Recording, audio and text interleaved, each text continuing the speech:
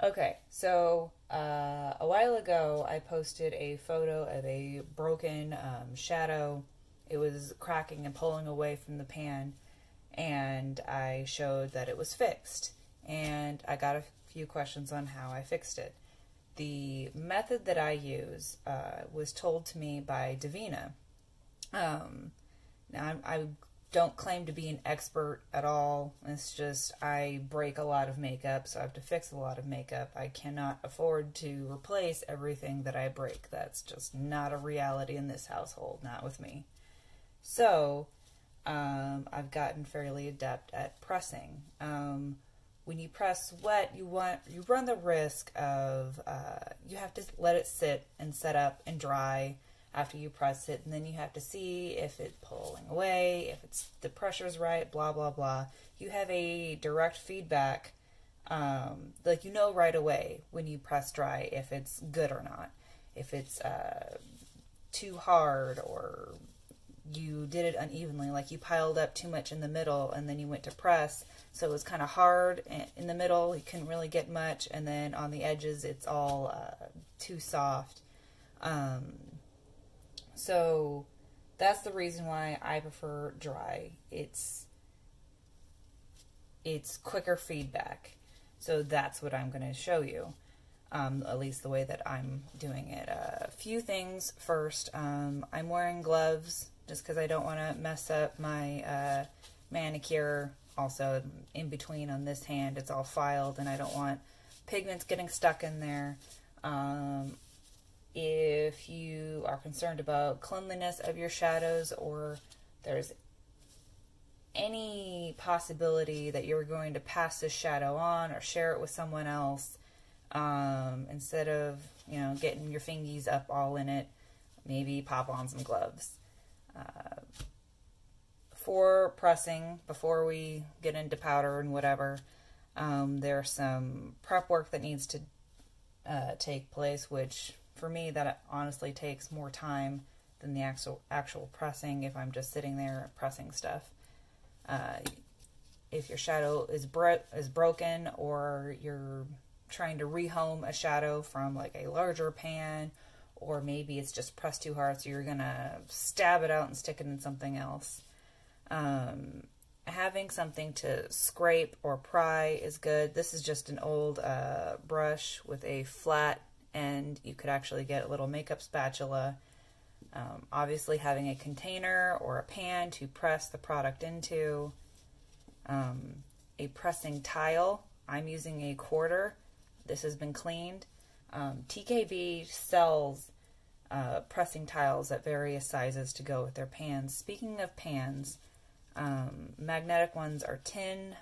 They are also prone to like rusting. So don't just leave these in isopropyl alcohol because the dilution is with water. You can also use aluminum ones, but they're not magnetized. They're not a rust monster. So you gotta put like a magnetized sticker on there. A container to put your broken powder into. This is my mortar and pestle. I think these are needed when you're pressing dry, but you can put it in like a plastic bag and make sure you finely grind the crap out of it, because any difference in texture is going to be apparent when you're doing it dry. Wet, it's not as big of a problem because you're creating like a putty, or I guess not a putty, but you're mixing it with alcohol and it breaks down. Having some isopropyl alcohol on hand just for any cleanup, things like that is good. We're not adding it to the shadow. Completely dry, not adding any liquid. That's important. Also having something like appropriate for the amount of shadow or powder that you have, that you can scoop into the container. So these are somewhat comparable in size. Okay, so, whoops, that kind of housekeeping out of the way. Oh, well, one last thing. Some type of cling film or plastic baggie I'm just using a thin plastic baggie since it's easier to manage, especially in this kind of setup. Okay, so this is a shadow that I stabbed out of a palette. It was really hard pressed in there. I love the color, but I just can't get any powder on my brush. It's just like a rock. So I have my mortar and pestle. Now this is why I think this is kind of needed, because this is specifically designed to, you know, grind up things into a fine homogeneous consistency. So that's what I'm going to do. This is really hard. I might have to cut and come back. Okay. So it doesn't take too long this way either. You don't need a big one. If you're using like a small one like I am and you're doing larger shadows, you might have to break it up a little bit and then in a separate container put some of that in there and then just grind up small bits and then bring it all together and try to grind it, because otherwise if you overfill it, it's cumbersome. It's a nightmare. But just one like standard 26mm eyeshadow is fine. 36mm, you're asking a lot. Okay, so we're at a pretty good consistency already. It doesn't take up too much time. Just move it around, see if there's any big bits that didn't get crushed up. All right, we're looking good. I'm gonna pat that off. Oh, right. I have paper right here. I find just like computer paper to be a good catch for when you are filling your shadow, because if you miss or spill, you can pick it up and the shadow doesn't really stick to it, and so then you can just like pour it right back into the pan or whatever you're working with. So now I'm just, because it's all stuck up on the sides, because it comes up on the side and falls back in as you're rotating. So now I'm just scraping it. Sorry if that sound is awful. So I'm just bringing it all together, that way I can make it scoopable. So then I get a scoop. Oh, I get a scoop.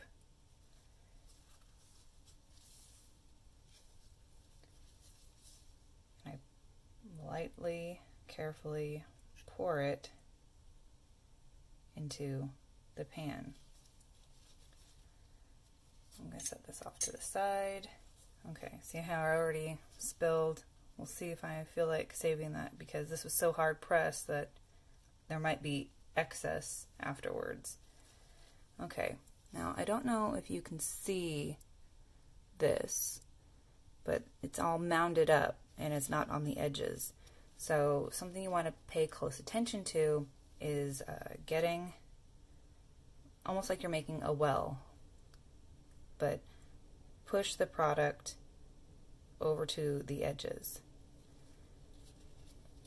Okay, so now we've moved it more to the edges and it's not as like piled up in the center, because when you press, that's where all the product is in the center, and then the edges are left really soft and it's just uneven, and that's not a good thing.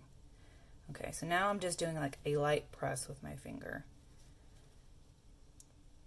focusing on those edges.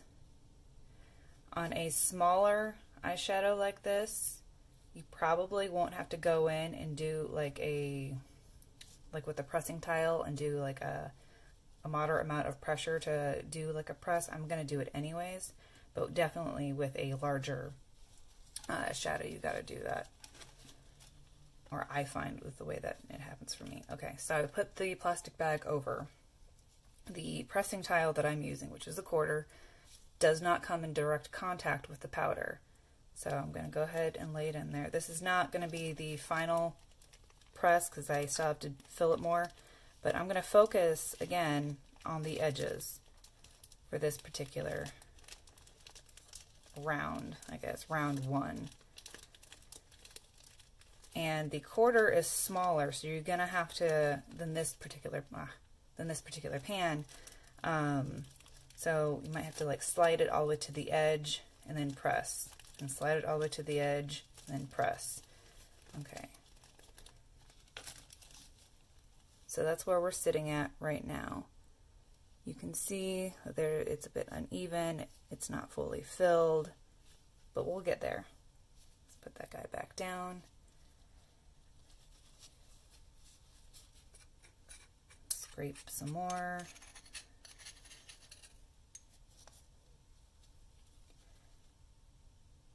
You don't have to have like super big scoops as you're filling.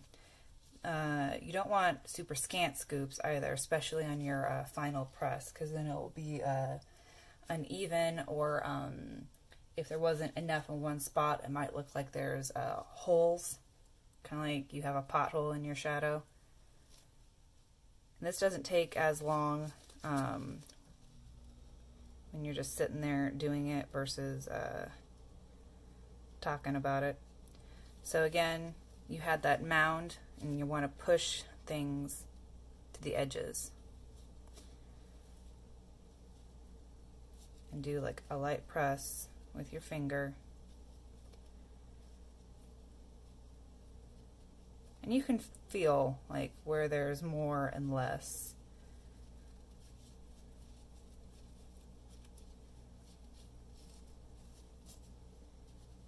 I might grab a little bit more and stick it on this one side.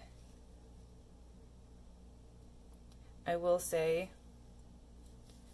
I have more control and dexterity when I'm just using my fingers versus a glove, but things get stuck under your nails, you sweat, things like that. Oh, okay. So I'm just doing, this isn't a lot of pressure I'm doing yet. So this seems fairly even. I'm going to fill it up a little bit more.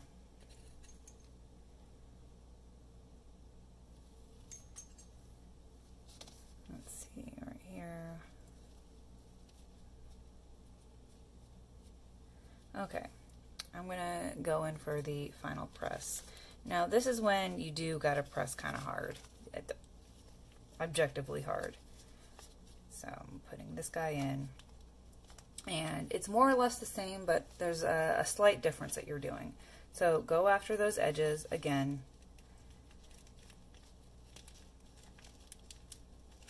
I'm going to rotate and then keep doing that.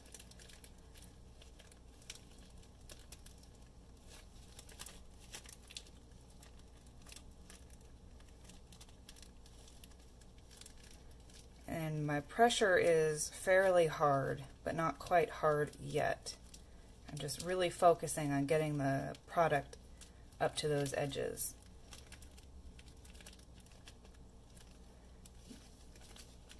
So, I don't know if you can see, but the quarter can move around. So, get it up to the edge and press.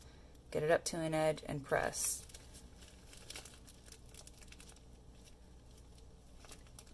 Okay, so now you really want to put some pressure on it, and I'm going to focus on the center. So I'm going to stick it onto where I can bear a good bit of weight on the heel of my hand, and then where I can bear a lot of weight on my thumb, which for me is like right here, where my thumb bends. Okay, get it on the center.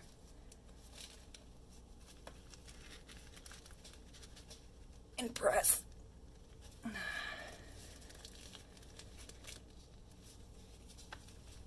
And then rotate it and press, because I'm trying to get as even pressure as possible. Obviously it's going to be uneven, but okay. So here we go. I think it looks pretty good. And so now you can like swatch it and see, is this okay?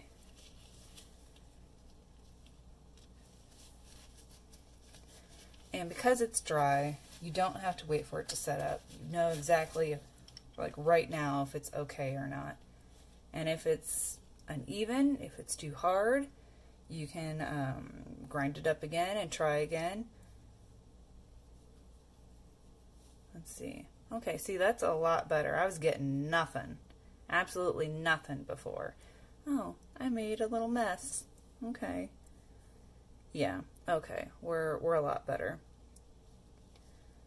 Okay, well, and that's it. All done.